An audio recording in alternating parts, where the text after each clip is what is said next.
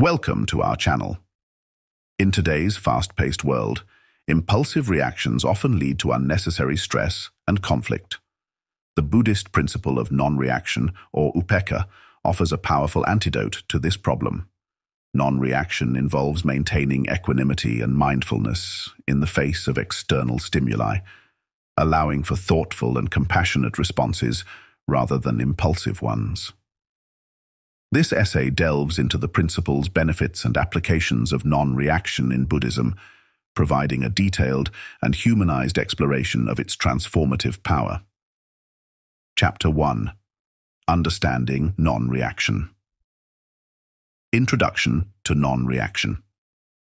Non-reaction, a central tenet in Buddhist philosophy, emphasizes maintaining a calm and balanced mind. It teaches us to observe our thoughts and emotions without becoming entangled in them. This practice allows for a more thoughtful and compassionate response, leading to greater emotional stability and inner peace. Historical context and development.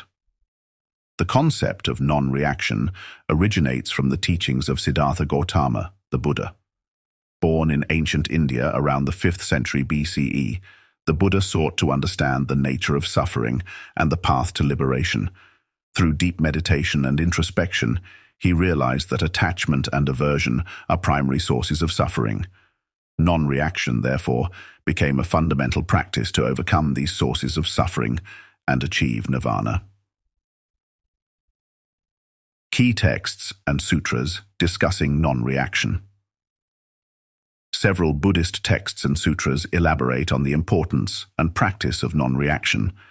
The Satipatthana Sutta outlines the 4 foundations of mindfulness, emphasizing observing one's body, feelings, mind, and mental objects with mindfulness and equanimity. The Vimalakirti Nirdesa Sutra narrates the teachings of the lay practitioner Vimalakirti, who exemplifies the practice of non-reaction through his interactions with both lay people and monks, demonstrating how maintaining equanimity can lead to profound wisdom and compassion. Chapter 2.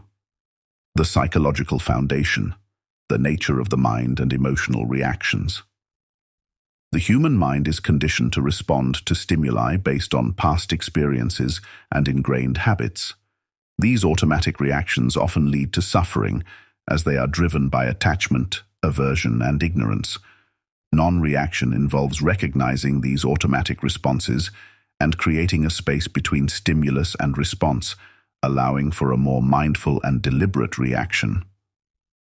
The role of mindfulness and awareness. Mindfulness, sati, and awareness, sampajana, are crucial for practicing non-reaction. Mindfulness involves maintaining a moment-to-moment awareness of one's thoughts, feelings, bodily sensations, and surrounding environment. Awareness provides the clarity and discernment needed to navigate experiences skillfully. Together, mindfulness and awareness empower individuals to recognize the arising of emotions and thoughts, allowing them to choose non-reaction over impulsive behavior. Cognitive behavioral parallels. The principles of non-reaction in Buddhism have parallels in modern cognitive behavioral therapy, CBT. Both approaches emphasize the importance of observing one's thoughts and feelings without immediately acting on them. CBT techniques, such as cognitive restructuring and mindfulness-based stress reduction, MBSR, align with the practice of non-reaction, highlighting its relevance in contemporary psychological practice. Chapter 3. Non-reaction in daily life. Practical applications in everyday situations. Practicing non-reaction can significantly improve one's daily life. In stressful situations, such as a demanding work environment or interpersonal conflicts, non-reaction allows individuals to maintain composure and respond with clarity. For example, when receiving negative feedback at work, instead of reacting defensively, one can take a moment to breathe and reflect, leading to a more constructive and calm response. Personal anecdotes and stories from practitioners. Stories from Buddhist practitioners provide valuable insights into the practical applications of non-reaction. For instance, a practitioner might share how non-reaction helped them navigate a challenging family relationship. By observing their emotions without reacting, they were able to respond with compassion and understanding, ultimately strengthening the relationship. Techniques to cultivate non-reaction. Several techniques can help cultivate non-reaction. Meditation practices such as vipassana and mindfulness meditation train the mind to observe thoughts and emotions without attachment. Daily mindfulness exercises, like mindful walking or eating, also reinforce the habit of non-reaction. Additionally, incorporating regular reflections on one's reactions and practicing patience can further develop this skill. Chapter 4. Benefits of non-reaction. Emotional stability and mental clarity. One of the primary benefits of non-reaction is increased emotional stability and mental clarity. By observing emotions without becoming entangled in them, individuals can maintain a balanced and calm mind. This stability allows for clearer thinking and better decision-making, enhancing overall mental well-being. Improved relationships and social harmony. Non-reaction also leads to improved relationships and social harmony. When individuals respond to conflicts and disagreements with mindfulness and compassion, rather than impulsive reactions, it fosters understanding and cooperation. This approach can transform interpersonal dynamics, creating more harmonious and supportive relationships. Spiritual growth and enlightenment. In the context of spiritual practice, non-reaction is essential for growth and enlightenment. By overcoming attachment and aversion, practitioners can transcend the cycle of suffering and move towards liberation. Non-reaction cultivates qualities such as patience, compassion, and wisdom, which are vital for spiritual development. Chapter 5. Challenges and misconceptions. Common misunderstandings about non-reaction. Despite its benefits, non-reaction is often misunderstood.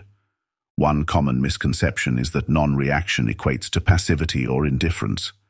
However, non-reaction is not about ignoring or suppressing emotions, but rather observing them with mindfulness and responding with wisdom. It is an active and deliberate practice that requires effort and awareness. The difference between non-reaction and passivity. It is important to distinguish between non-reaction and passivity. Non-reaction involves a mindful observation of emotions and thoughts, allowing for a thoughtful and compassionate response. Passivity, on the other hand, implies a lack of engagement and can lead to apathy. Non-reaction empowers individuals to act with clarity and purpose, rather than being driven by impulsive. Chapter 7. Non-reaction and modern psychology, intersection with contemporary psychological theories. The principles of non-reaction in Buddhism align with several contemporary psychological theories. For example, mindfulness-based cognitive therapy, MBCT, integrates mindfulness practices to prevent relapse in depression, highlighting the relevance of non-reaction in modern psychology. Understanding this intersection provides a deeper appreciation of non-reaction's psychological benefits, the role of non-reaction in therapy, and self-help. Non-reaction plays a significant role in therapy and self-help. Therapists often encourage clients to observe their thoughts and emotions without judgment, fostering a state of non-reaction. Self-help practices, such as journaling and mindfulness exercises, also promote non-reaction, helping individuals develop emotional resilience and mental clarity. Empirical studies and findings. Empirical studies have demonstrated the benefits of non-reaction and mindfulness practices. Research shows that mindfulness meditation can reduce stress, improve emotional regulation, and enhance overall well-being. These findings underscore the importance of non-reaction in promoting mental health and highlight its potential for widespread application. Chapter 8. Developing non-reaction skills. Meditation practices and exercises. Developing non-reaction skills involves regular meditation practices and exercises. Vipassana meditation, for example, trains practitioners to observe their thoughts and emotions without attachment. Mindfulness meditation focuses on maintaining awareness of the present moment. Both practices cultivate the habit of non-reaction and enhance overall mindfulness. Daily routines and habits. Incorporating mindfulness into daily routines and habits is essential for developing non-reaction skills. Simple practices, such as mindful breathing, walking, or eating, reinforce the habit of observing without reacting. Setting aside time each day for reflection and mindfulness exercises helps to integrate non-reaction into daily life. Community support and guidance. Community support and guidance are crucial for practicing non-reaction. Joining a meditation group or seeking guidance from experienced practitioners can provide valuable insights and encouragement. Community support creates a sense of accountability and belonging, which can be instrumental